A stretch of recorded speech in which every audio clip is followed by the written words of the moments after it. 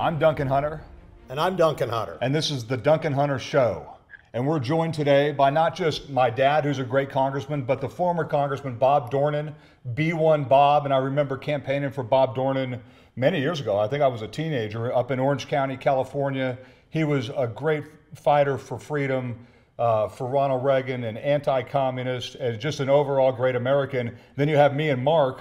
Mark Dornan's on the show, who's Bob's son.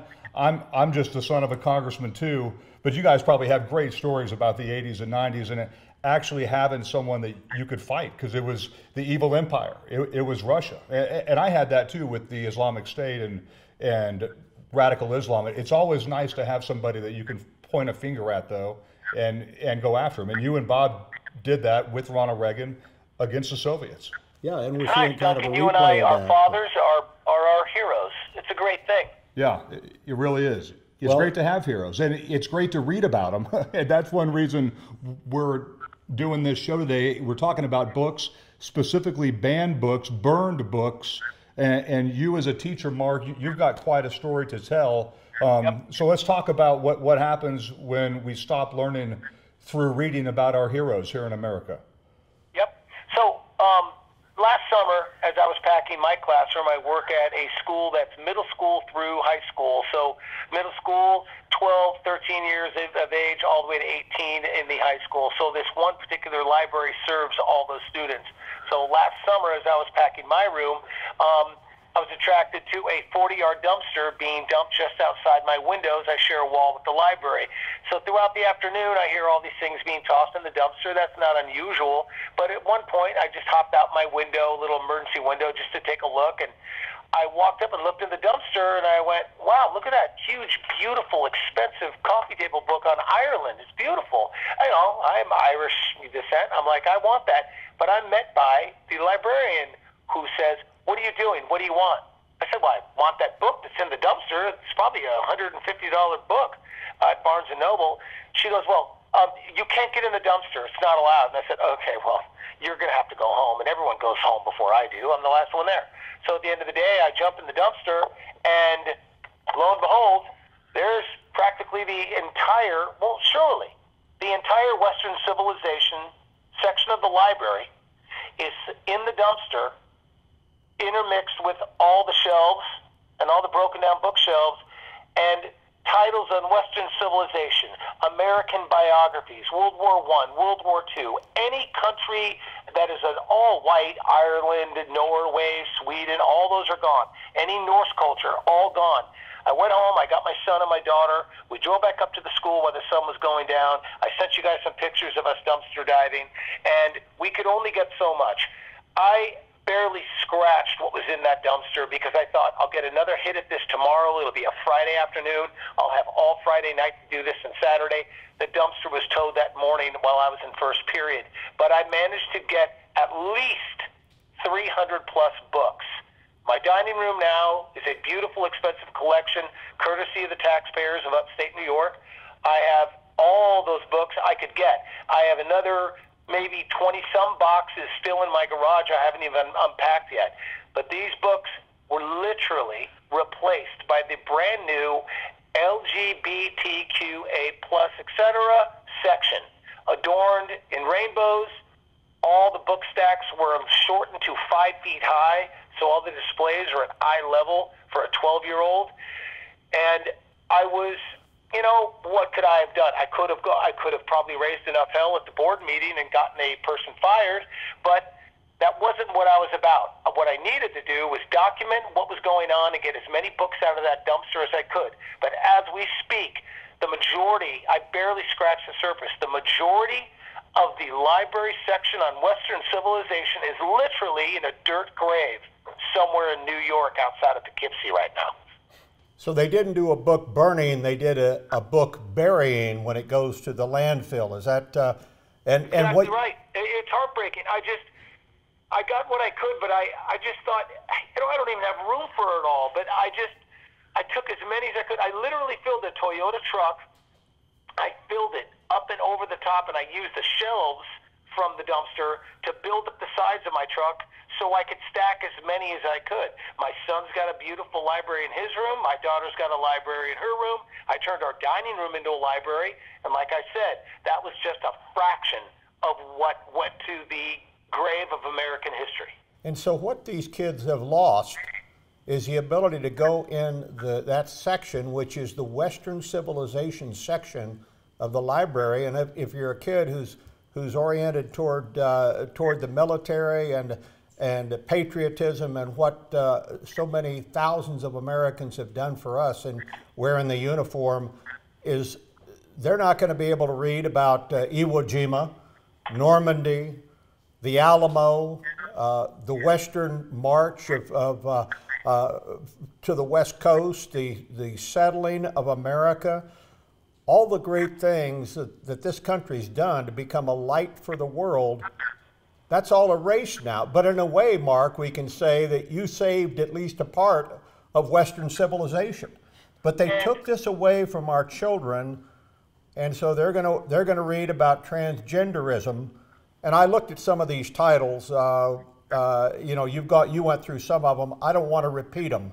Okay. They're unmentionable from my perspective, but they're obviously done to editorialize in favor of some very strange behavior, and what a lot of Americans who follow the Judeo-Christian culture would find to be massively objectionable for their kids.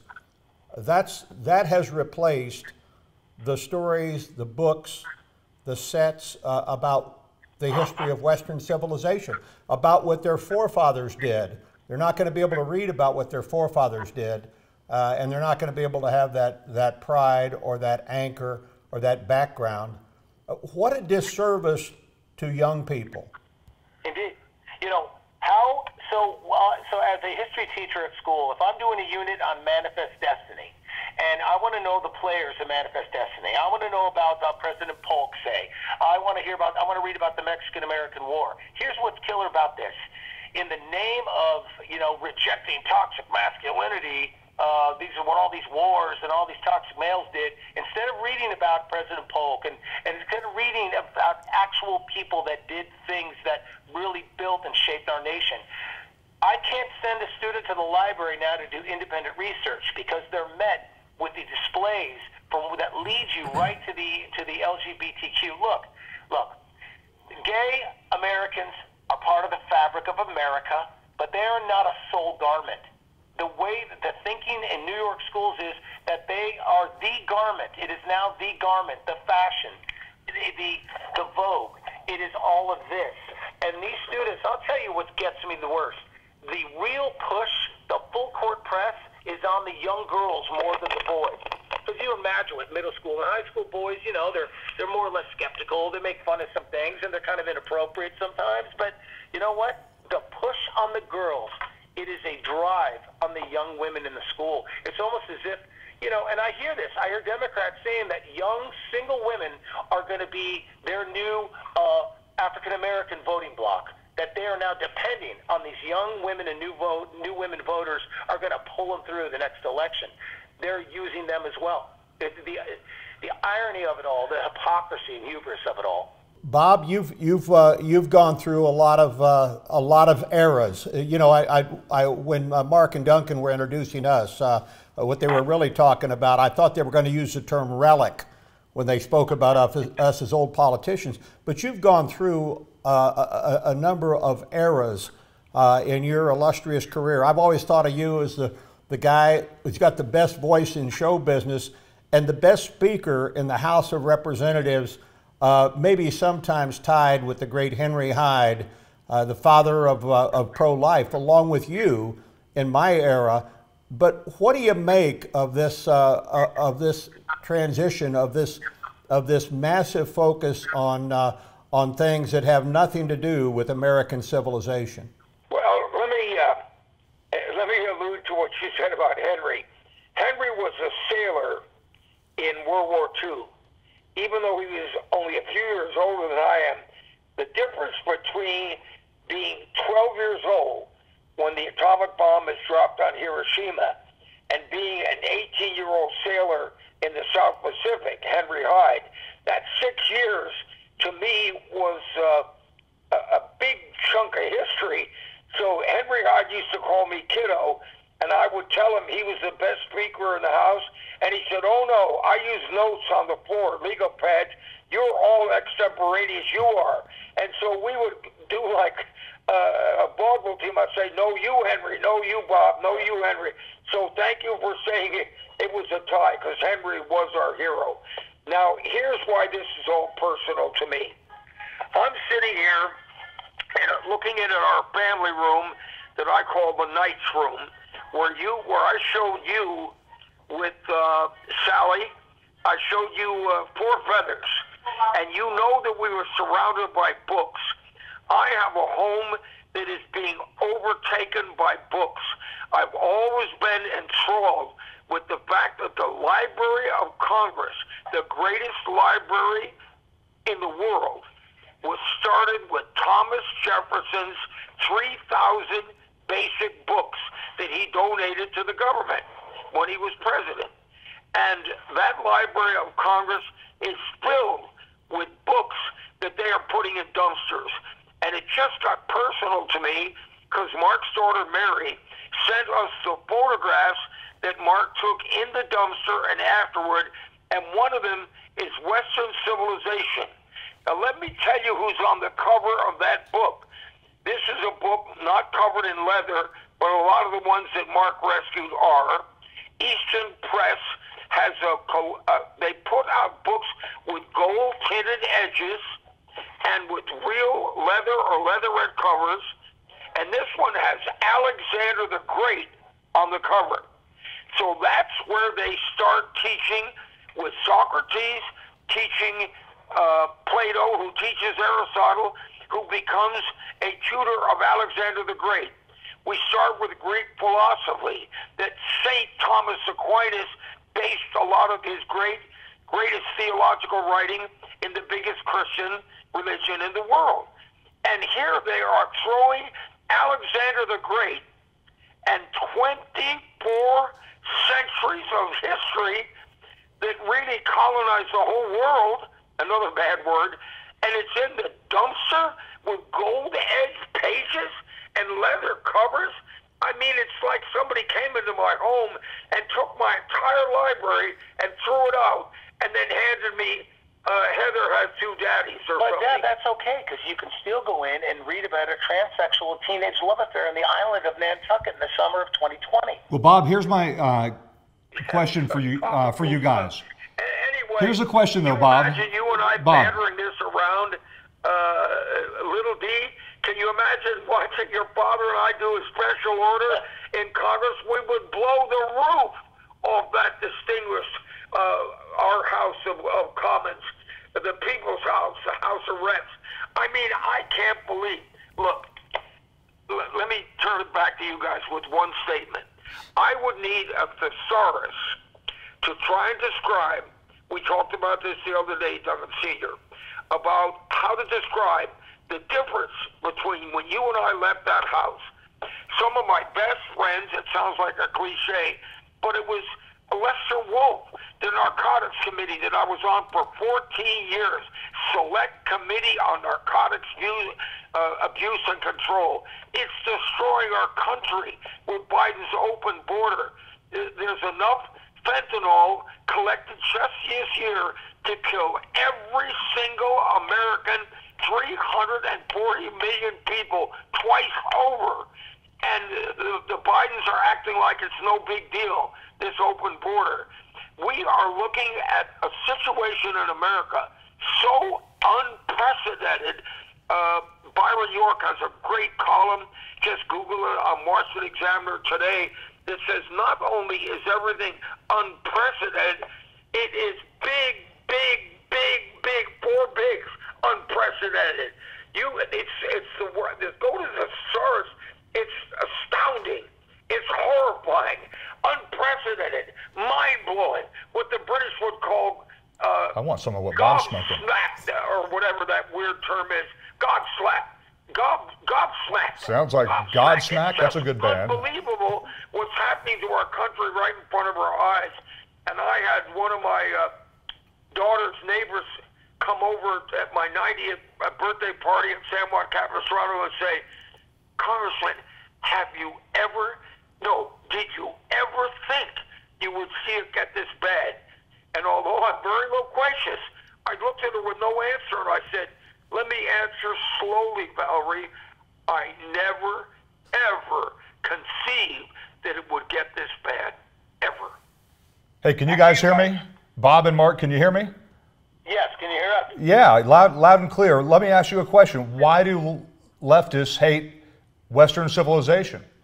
We've talked about what they've done. Why do you think that is? Well, this is all part what I experience with co-teachers. So unfortunately, I'm a special educator. As a special educator, I teach English and I teach social studies history.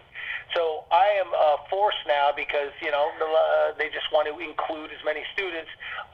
So I am forced now to work with other teachers and co-teach models.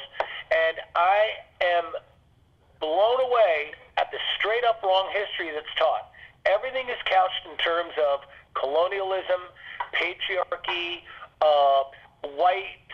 white culture having created, invented, perpetrated, and continue to perpetrate slavery. Don't dare speak of the white slave trade. That's not to be spoken of. Martin Luther King Jr. now is pushed to the periphery, while BLM activists, billions of dollars of destruction to black-owned businesses, 20-plus murders in the streets because of these. Those are all celebrated. Look, as a teacher, there's something in every state. It's called a FAPE, a free and appropriate public education. Is this appropriate? Surely it isn't appropriate. So this idea that everything is this patriarchal, this is the problem, this is what they did to us. And so we play this game in classrooms of victimization. It is this racism of low expectations. And so what they put in there instead is just this almost fad-like, look, imagine doing this. Imagine if they had a whole section on experimenting with drugs as a teenager. And that's what we are quite literally talking about. Because in some of these books on transitioning, they're talking about using the same castration injections that they use to kill inmates who have capital punishment sentences. So it is that in a way. But imagine if in the 60s, with Timothy Leary and everything, if they had an entire section dedicated to get out there, tune in, turn on, drop out, and kids, let's get out there, 12-year-olds, and experiment with drugs. And imagine a whole altar of that for children back in the 60s. It's similar to me. I mean, if I tell a kid, like I said, if I try to send a child to go study something that we just covered in a unit. Here's a good example. Now, here's the hubris of it all. The left, they'll say, look, we got to get rid of all this white patriarchal crap. All the American Revolution books are thrown away. Thrown away. Why throw away Civil War books? Don't you want us to learn about slavery? Don't you want students to understand about the cottonocracy in the South? So here's what they miss.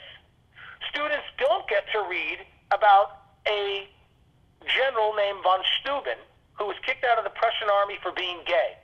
It's an amazing story. He happened to be gay. Washington took him on.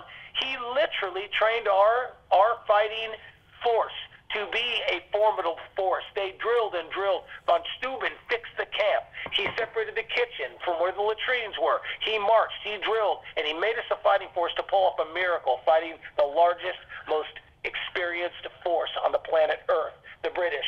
So we lose. There's a story of a gay human being in history that is now lost in the name of this weird new wokeness. Or how about why they yell and scream about anti-Semitism? Well, Ilhan Omar is a rabid anti-Semite. We don't learn about the anti-Semitism of FDR, but we are now denied. You won't read about Ham Solomon, who is a Jewish financier in Pennsylvania of the Revolutionary War. We won't let you read about them. Just listen to our diatribe. Say his name again. Ham Solomon. Ham, one of the sons of Noah. Right. So instead, listen to our diatribe. Listen to our liberal theology. I feel I'm so close, 23 years in teaching now. I taught in California, I taught in Orange County, Los Angeles County, and I'm now at this point where I just want to retire because I feel complicit.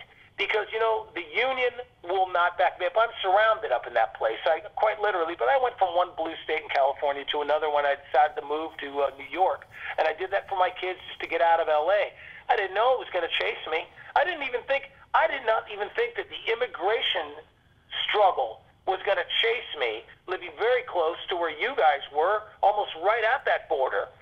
And I thought, well, that's another thing. I'm watching everything get dumbed down. I did not teach to a white face for the first 9 years of my career and then I moved to New York. And now I have a nice mix going there. But now it's all around. It is just swept across the country. But now it's like you can't put this genie back in the bottle. Mark, what this sounds like, it sounds like you're describing college for the last 60 years, but what's happened is the leftists have pushed the college curriculum and what they've been able to inculcate in people since the 1960s, and that's socialism, Marxism, leftism, America's bad. They've now pushed that down to the elementary schools, and that's why you have states like Florida and Texas and Utah, but mostly Florida and Texas, pushing back and starting to ban some of the books that are not appropriate. But from what I've seen, what the left then does is ban books that they deem inappropriate because of white supremacy, colonialism, or any other ism that happens to offend them. So it's kind of a back and forth right now, according to whatever the state legislatures decide to do. So Hunter Sr. here, you know, one point is I looked at some of these titles that you saved, Mark. Yeah. One of them is entitled Latin American History and Culture. So this was a wholesale gutting of Western civilization, and it took along some collateral damage. You mentioned that a lot of the resentment against Western civilization was the fact that a lot of it was accomplished by people whose skin was white. Well, here's the Latin American history and culture also being thrown out of that, and as I understand it, you said they gutted the entire Western civilization section of the library. So you've got kids who, when they want to have that memory, that knowledge, that background from a historical sense, they've got a blank page. That's it. And if you're a Latino student and you want to go learn about some Latino American heroes to feel a little pride in your heritage, you are met with a book about a teenage love affair, at Cape Cod in some summer. I mean, that's what you have. And I'll tell you, every year begins now with this new section when we do our little dog and pony show for the library. You know, here are your resources. I would say out of a 42-minute period, 30 minutes is spent on presenting the LGBTQA+ section. Wow. Duncan, an overall observation here. There was an Academy-nominated film a few years ago, No Country for Old Men, Tommy Lee Jones. Yeah. What an ending when, after all of this horrible drug film, Josh, what's the guy, Brolin, made him a star. And I thought at the end of that movie when he said to his wife, a retired sheriff, this is no country for old men. I wonder if you and Duncan Jr., and I haven't gotten an observation from Mark. I don't think I called him up in New York in the Catskills on the 4th of July. But this 4th of July, for the first time in my life, I felt, why is our country now split so that half of our country almost, even if it's 40, 35%, it's a tragedy.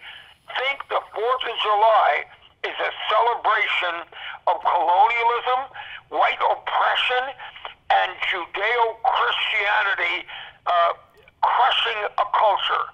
I have this feeling that people, and around the country, people were saying, I don't watch the fireworks. What are we celebrating? Slavery? because our forefathers, and they're tearing down St. Unifer Sarah and Thomas Jefferson, and in our own D.C., where you and I served a quarter of our lives, they are take down a statue of Lincoln that was paid for by the money from freed slaves, because he's sitting in a chair and the black people that he's liberated are not in a chair next to him. Or I get this, I'll close on this. I walked to school for the 3rd, 4th, and 5th grade on Central Park West. I walked out the door of 75 Central Park West. There's a park in front of me. I take a left turn, and within 4 blocks, I'm in front of the American History, the Museum of American History. And in front of it is a big statue of Teddy Roosevelt, one of my boyhood heroes. How many times did you and I quote on the floor, it's not the critic, it's the man in the arena, that great writing of Teddy Roosevelt, the man in the arena with taking all the scars. And I would look around the house and say, this is our arena right here. This is our Teddy Roosevelt moment. And he has a handsome black freed slave on one side, walking proudly, chest puffed up, and on the other side, a handsome, six-pack abs American Indian, as handsome as the black guy, walking proudly at his other side. But because Roosevelt is on a horse, even though the whole statue screams out to me as a 7, 8, 9, and 10-year-old that this is the man who did everything he could for the Native Americans and for that were brought here from Africa as slaves and then born here for 300 years of generations, and they take his statue down from in front of the National Museum of American History and hide it in the back somewhere. It's just unbelievable, the assault on basic patriotism. Mark has a picture up here on his laptop of Americans all look like a football team all piled on a hilltop.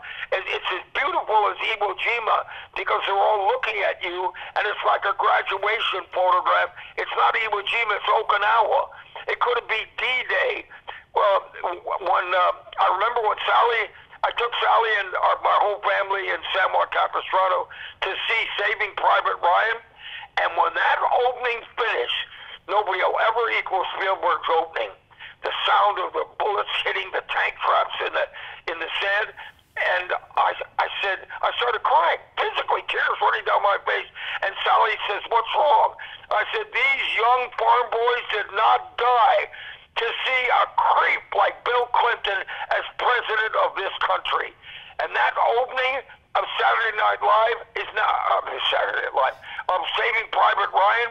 It's now being attacked all across this country by the radicalized left of the dominant political system in our country. Well, the only thing you're not going to find from the Democrat Party and from the left is any history about the Republican Party.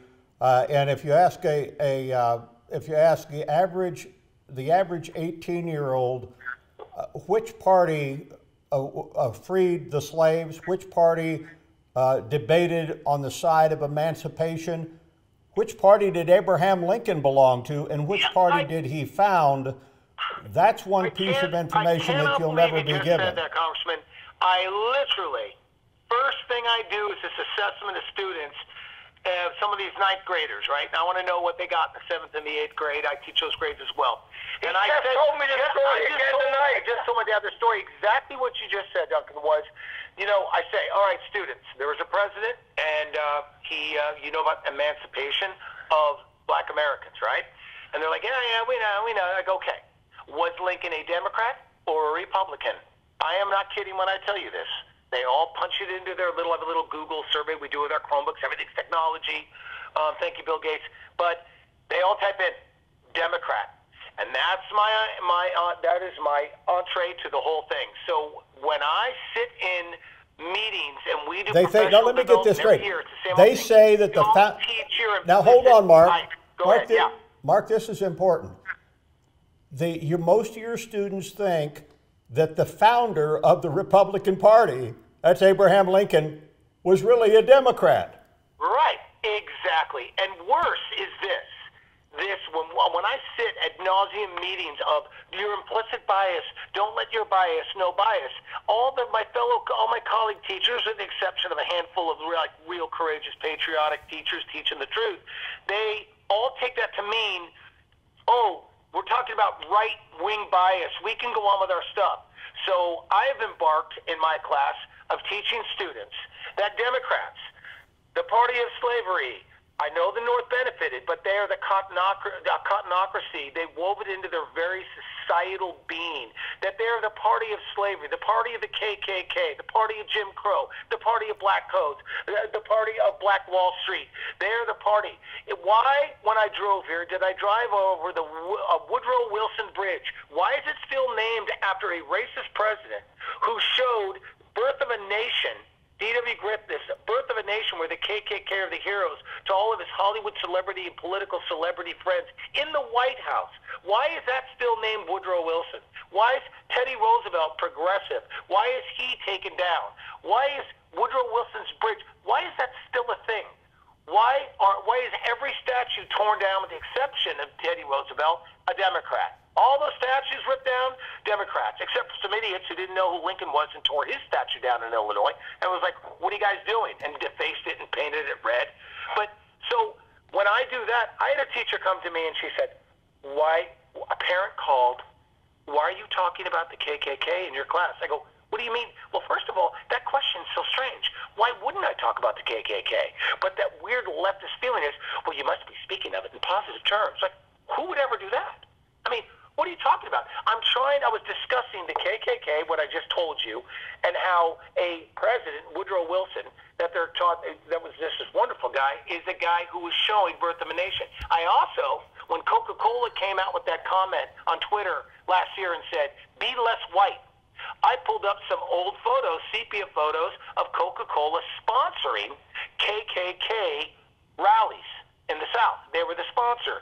They made sure that all those racist thirsts were quenched. So I said, come here, I'll show you what we're doing. She goes, why do you have an 8x10 picture of a KKK banner? I go, look closely. It says Coca-Cola welcomes you. And right next to it is the tweet from Coca-Cola Company, be less white. You know Mark, we've missed a personality. As I recall, at least the information that I have is there was another great president. His name was Dwight Eisenhower, who enforced the first integration in Alabama, who had American troops escort a little girl to her grade school classes. That was Republican President Dwight D. Eisenhower. Now you might inject him into the quiz that you asked your students. Was he Democrat or Republican? You know what? This cultural meltdown, that is good, and of course, I will do that, and I'll take that advice. But you know what? They'll be able to tell me what YouTube influencer dumped Orbeez in his Malibu pool and bought 10,000 Orbeez little gel caps from China and dumped them in his pool and jumped in, and all the students will hit that up 1 million views. But they won't even know who Eisenhower is. Well, welcome to Kids. Hey, you guys sound like you're about 90 years old. Well, I guess Bob is 90 years old, but hey, I mean, you guys sound like every old guy in the last 1,000 years. Happy birthday, Bob. This farmer, philosopher, classical historian, emeritus teacher from both Stanford and the California State system. He's got a triple name, Victor Davis Hansen. Hansen with an O-N, Swedish Hansen. He is so brilliant, and he said the other day, he wrote a great article in the country's greatest new newspaper, the Epic Times. He said, when you have kids that don't know what Yorktown or Gettysburg, Antietam, Normandy, or what a B-29 is, they don't know anything about American history and they got to be taught something. So what is the basic public school system across this country? What is it they're teaching? I remember Sally came in and woke me up one morning at 7 o'clock and said, the president is on the phone. And my younger brother, Mark's Uncle Dick, at that time did a great Jimmy Carter. So I pick up the phone, I'm still lying down in bed, and it says, Congressman, this is Jimmy Carter. No president. I said, nice impersonation, Dick. It's getting better. No, Bob, this really is Jimmy Carter. And I jumped out of bed and stood at attention. It was 7 o'clock in the morning. And he said, I was hoping, Congressman, you could support me in making a cabinet seat for education. I said, oh, Mr. President, I am so honored that you would call me. I think I told him I'm standing at attention. And I said, but I can't, sir. Education must be local. We don't need one size fits all. If you get the federal government involved in education, it's bad enough at the state level. I pay property taxes for schooling at the county level. And I'm doing the same thing in Virginia now with my county property taxes. I said, it's got to be closer to the people where they can go to a school board meeting. Footnote, look at what they're doing to parents who get active. This woman screamed the other day at NEA, these are our babies. That's a verbatim quote. She screams at the cameras in this audience, these are our babies, meaning not the parents' babies. And I turned him down, and I said, but Mr. President, don't give up. Call me. And he called me again for the Energy Department, and I said, no, I don't want the Energy Department, which has our nuclear weapons stockpile. I said, I don't want them to be a cabinet job. I want them to answer to the Defense Department at the Pentagon. But I turned him down twice. I said yes to Bush Sr.'s Veterans Affairs, but education should not be a federal issue. It should be as close to the parents who have the obligation under any religion worth the name. The parents are the main responsibility for educating their kids. And if they want to educate them in Western civilization, there should be a great leather or letterette section in their library with all the great accomplishments and sins and mistakes of Western civilization. Well, Bob, here's the interesting point with these book bans is that they are not national. There's no Democrat in Congress who's banned any books. Ocasio-Cortez has not banned any books. We can't yell at Nancy Pelosi for banning books. The majority of these books are banned at the local level by the school board, by the city council, by the county supervisors. So this is a local problem. This is one of those problems that as a congressman, I could look at the person and say, I'm on your side, but I have no say in this because this is local, which means it should be theoretically easier to fix. Right. So how do we fix it? I was thinking of another time that a parent was outraged that I had commented because the student was asking about reparations and things for Black Americans. And I said, look, if any reparations are to be paid, you're not going to be able to get any money out of any African countries that did this. So if you're going to look at America for reparations, the music industry, Hollywood, and the Democrat Party should be paying reparations to Black Americans. And they have deep pockets. And I guess this student's father was in the music industry. He was very offended. But I said, no, the theft of intellectual property of Black entertainers, the way Hollywood depicted Black Americans for years and years and years, you couldn't even find a Black person in a movie for a long time, and if you did, it was some stereotypical thing. And that's the same Hollywood that portrays gay people as the other. This hypocrisy in Hollywood. Oh, let's see what these people do in this situation. It's a modern-day minstrel show, so they keep stepping on it. I have to do social-emotional learning circles, translate CRT, where you get the students and you try to put out that whole, like, anti-white vibe in some kind of Native American circle with a talking piece, and it's all touchy-feely. And I went to a training, and I was told by this wiry, gray-haired, very old-school, liberal, leftist woman in my training, tomorrow when we do SEL circles, you will tell your students that if you are Black or brown, you cannot be racist. And I was the only teacher in the training in the auditorium, and I stood up and I said, that's offensive, and I won't do it.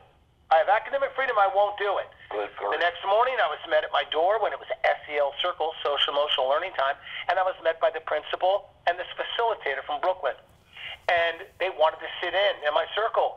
And I used their language. I said, I don't feel safe.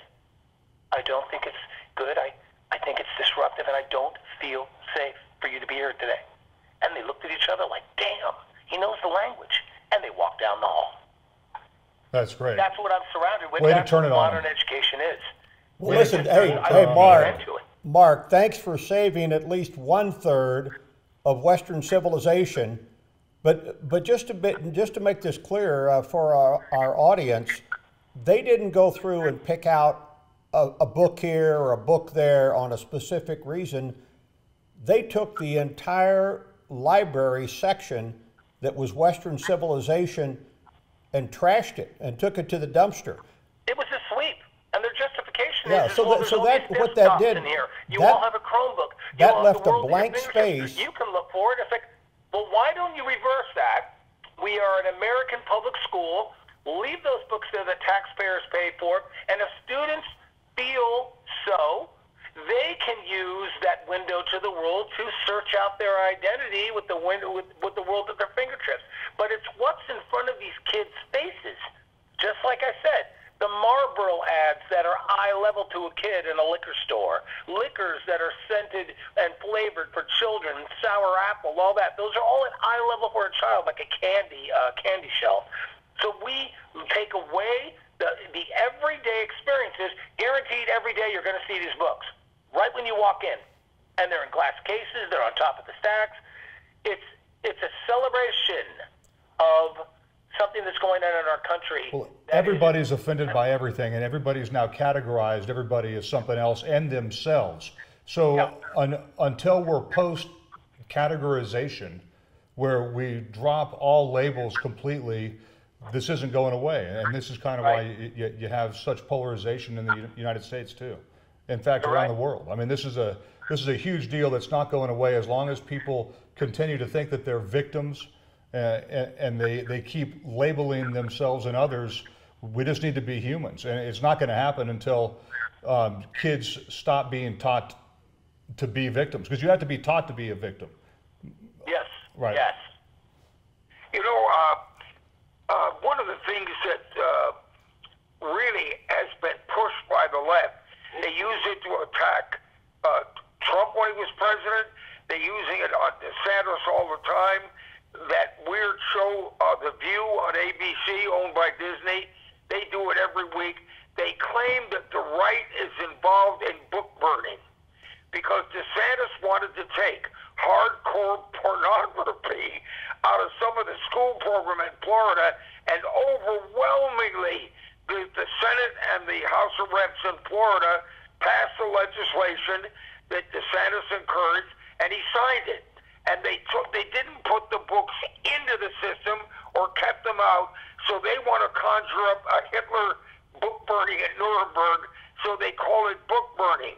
I was thinking the other day and told Mark, the biggest book burning in the history of the United States of America was in the middle of the last century when they took the Bibles out of public schools.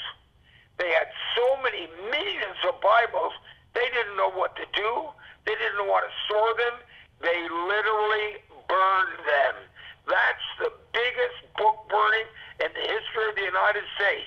Genesis, Exodus, Leviticus, Numbers, Deuteronomy, and Matthew, Mark, Luke, and John going up in flames because they took the foundation of Western civilization, Western Christianity. They took it out of the school system, and now we're wondering why all these kids are engaged in all these violent crimes. And you go back to basics, we stop teaching them right and wrong. The Ten Commandments, when they were taken off the walls of every public grade school and high school in this country, when we took the Ten Commandment tablets off the lawn of every 9 out of 10 state courthouses or state legislatures across this country, we stopped teaching kids right from wrong. They don't have any rule of thumb. They don't even have the golden rule anymore of love God and treat your neighbor as yourself. And then we wonder why the kids are engaged in carjackings and violence and killing one another. In Chicago, the main murdering is of one another. Teens killing teens. Yep. Hey, Bob. But one thing about it, there have been book burnings, and of course we have the great example that some people know about, which is the burnings in Germany. But what we really had here at Mark's school was a book burying.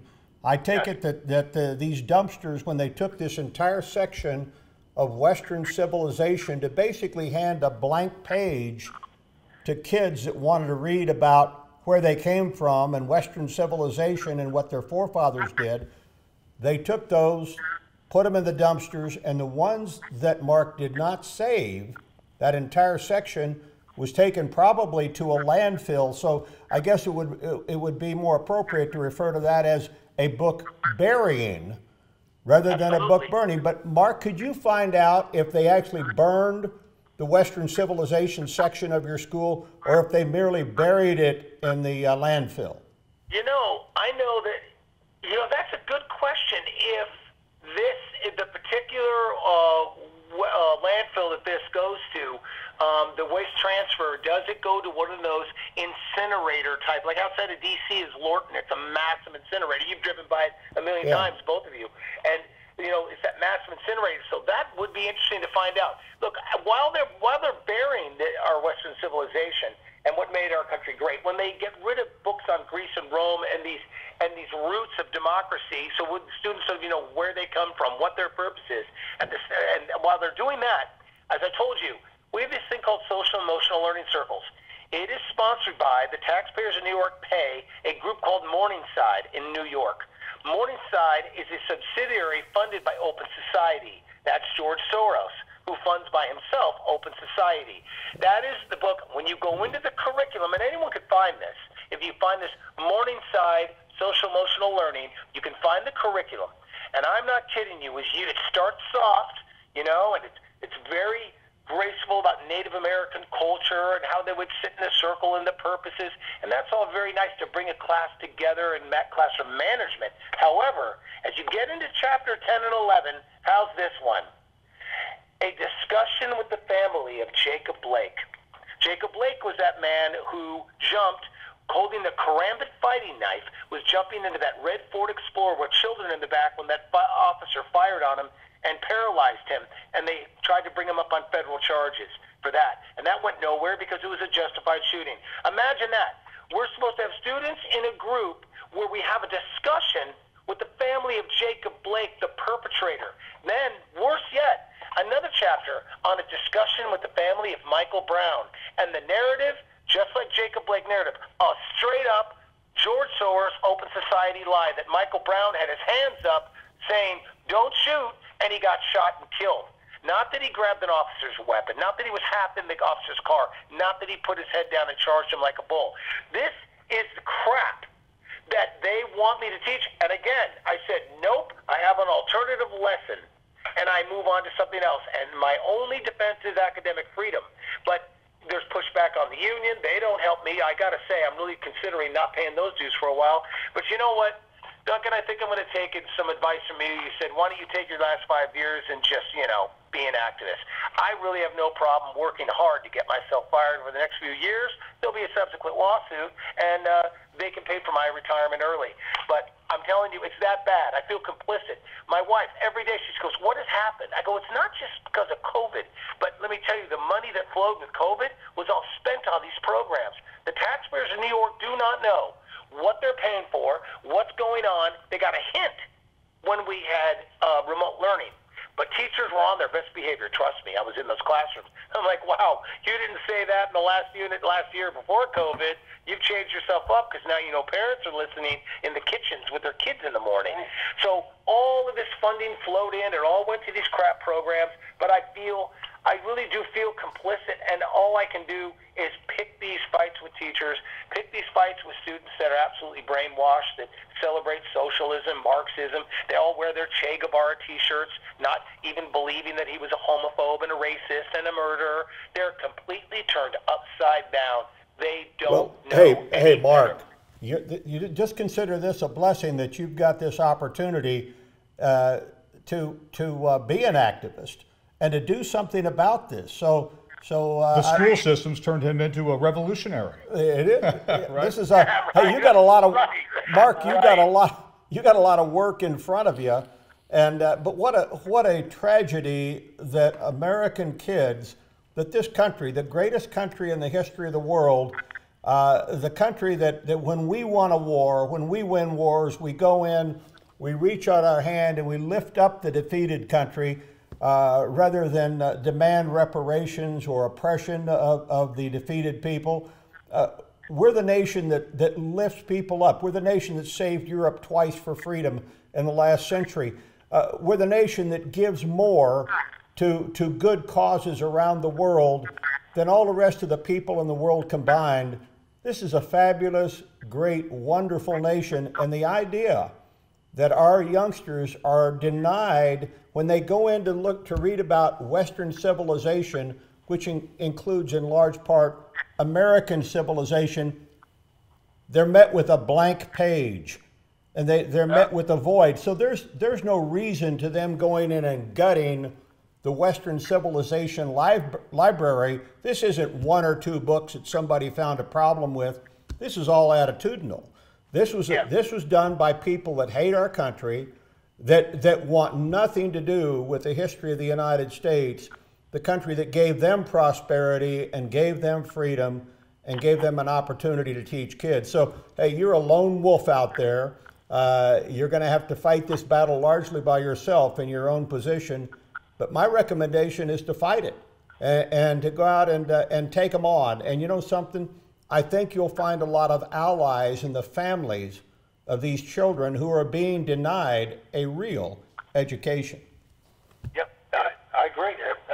Yeah, I'm inspired. You know, absolutely. I intend to do these last 5 years. I'm already rethinking units and how I'm going to turn them. It looks like I'm going to end up with the most liberal history teacher as a co-teacher in this room. They pushed me with special ed cohort of students into that room, and he's notorious. And it's about time to, I made his life so uncomfortable 2.5 years ago, that he went to the administrators and asked not to have me in his class because he would say things to children, what America did to Native Americans, what we did to them, putting smallpox in blankets. And I go, stop right there, Mr. So-and-so. That was not America. We weren't even America. That was the French and Indian War, 1763. That was a British general did that, and he sent blankets outside the fort. That was not America in America's name, doing that in the name of America. We weren't even America yet. And you're a history teacher, and you should know that. He was so offended. And I said, by the way, Andrew Jackson, the Trail of Tears, Democrat, I go, when are we just going to just say it the way it is? Every time it's something decent that you can put a Democrat on, he will say that. Anything decent, like you said, Eisenhower, leave it out. But I always interject, and it drove him insane. So he finally went to administrators, and he got his way. Oh, we can't have that. We got to have you running solo in there. We can't have him interjecting the truth. Let's keep going with this. Mark, you've got to. I tell my students, by the time you leave this high school, a lot of you are going to not like your country as much as you do now. Mark, you've got a challenge. That we are what's wrong with the world. You've got a challenge. They come back to me and go, damn, it's happening. I'm in doing my senior thesis. They're pushing all this crap on us. Mm-hmm. Oh, that young girl that came back to you, Mark, that said, yep. Mark, Mr. Dornan, I want to thank you for teaching me that when I got to advanced education, they were going to try and teach me to hate my country. And it's happening to me, Mr. Dornan. Can you believe that? Yep. Well, Mark and Bob, thank you guys for being leaders on so many issues. And Mark, you've got a great father to learn from and talk to, because he was a revolutionary back in his day. My dad was a revolutionary, and now it's your turn. I got you, right. And we're glad that you're in our corner. I'm Duncan Hunter. And I'm Duncan Hunter. And this has been the Duncan Hunter Show. Stay tuned for more.